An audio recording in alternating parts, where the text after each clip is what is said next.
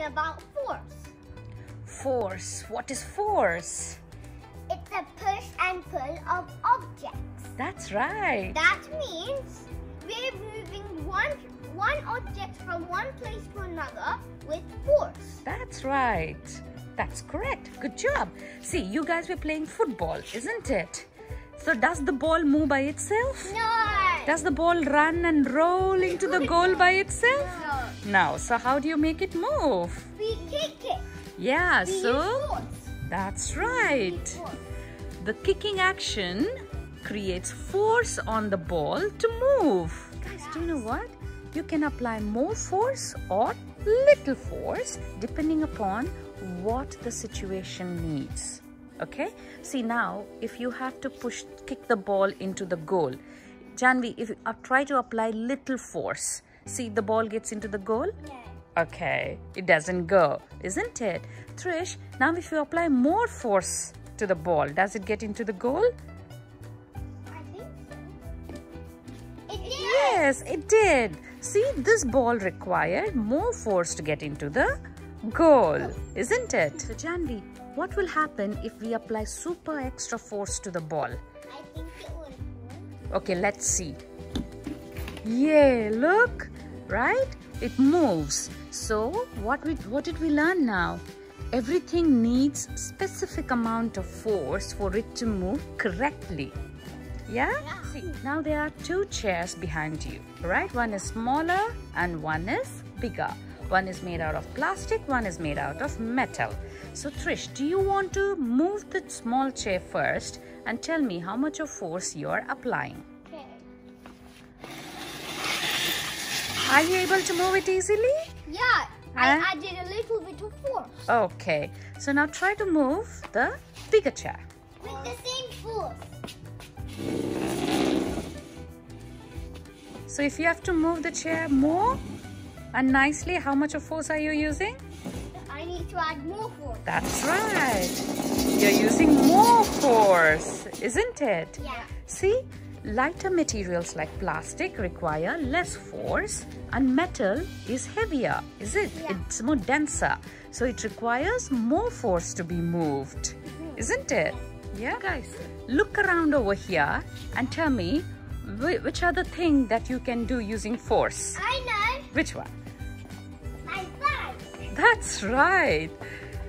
Is the bike moving by itself? No. Then how does it move?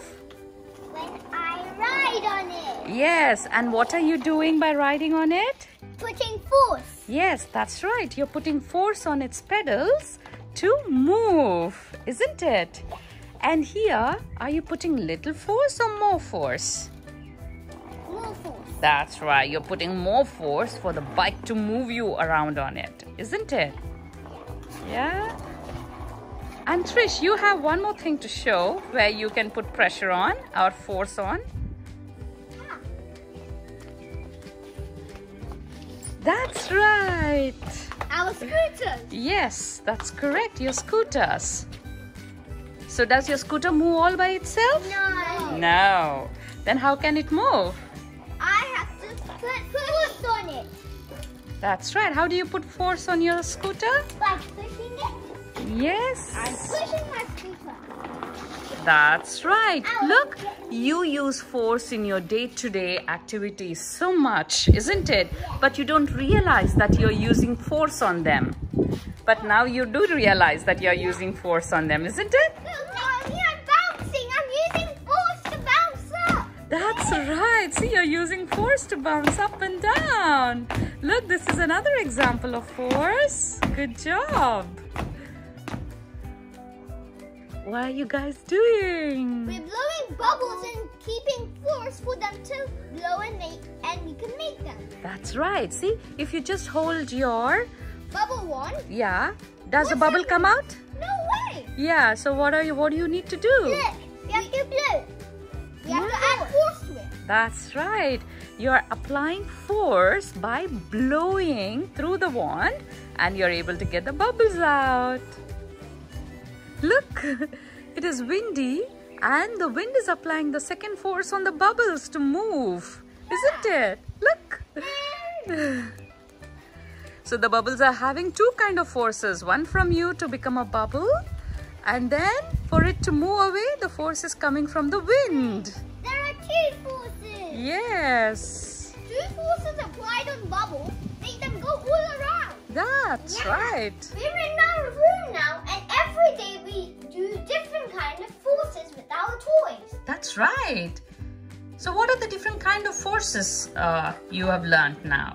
We have learned Contact force. contact force. That's right. So what is a contact force? Contact force is where you contact a type of one thing where you're fixing one thing to another. That's like right. I'm fixing my Lego. Where the force is seen because it comes in contact with another thing, isn't it? Like your Lego. When you're trying to fix your Lego, one part of the Lego gets fixed because it's got the force from you and you're trying to push it. Then the other. Yes. Then it keeps going higher and higher. Earlier in the garden, when you were when you're playing football, your foot comes in contact with the ball and that force is making the ball move, isn't it? Yeah. And how about over here? What are the toys you have? A spinner. Yeah, see? Yeah. A spinner moves because it's got the force. That's right. Yeah. And my gun here. Yep, that's right. What else do you have? We have here my game. Yeah. I use force to move the ball and to get through the holes. That's right. And also like my water game. Your water game. That's right. See, you're using force on it, isn't it? See, you're using force for the balls to move up and down and get into its Oh, like I just won now. Yeah. And how about your maze? Show me your maze. Yeah, see, you're using force To get by through bending the it holes. up and down for the ball to move, isn't it? Also this. Yeah, your basketball, see? You're putting force for the ball to move out. Yeah. Even the fidget spinners. Yes. Fidget spinners. See? The fidget spinner doesn't spin by itself, isn't it? Yeah. You're using force. And this kind of spinner here. I already showed it. Yes, that's right. So what is the second force that you learned? Second type of force? Gravity force. Gravity force. Yes. Gravity. See, when you are dropping a ball down, see, it's the gravitational force that comes into place here. Do you remember you learned about gravity earlier? Yeah. Yeah, in one of the experiments. That's right. And what's the third force? Magnetic force. Yes, the magnetic force. Well, you don't need to touch. Like metal things, you have magnetic. And Yes, you the can take them magnets. out without touching. That's Look. So if I just put the scissor on it, it just gets magnetic. But if I yes. shake it, it tries That's to get a magnet. It's So gonna you get hold the magnet now and try to pick the scissors. Yes.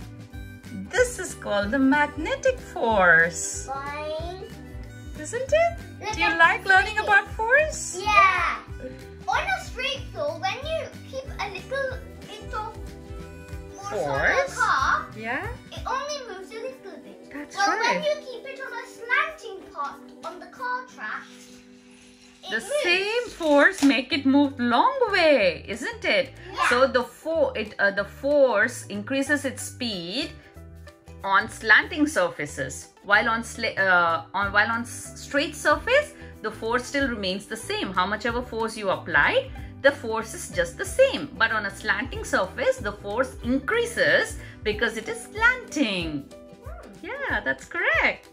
So what are you guys playing with? Play-Doh. So what did you learn about Play-Doh? We have learned that not just force can move things around, it can even change the shape. That's right. You want to show it clearly?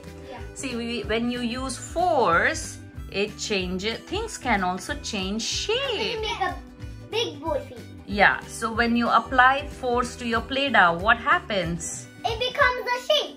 Yeah, it changes shape, isn't it? See, force is not just necessary to. Force just not moves things. It changes the shapes when applied to things like play doh. Yeah? See? Yeah. Just try applying a force and see how its shape changes. See? Yeah. It's becoming flat. Yeah, you can make it flat, you can make it square, you can make it rectangle. You can make holes in it. Yeah, you can make it into any shape. Yeah. Mommy, look. My favorite pulley experiment. Yes, that's I right. am using the force to pull it up. Yes, that's right. Look, you're using force to pull it up. It looks like I'm getting water from this. Yeah, that's right. We enjoyed learning about forces. If you like our videos, please like, subscribe, and share.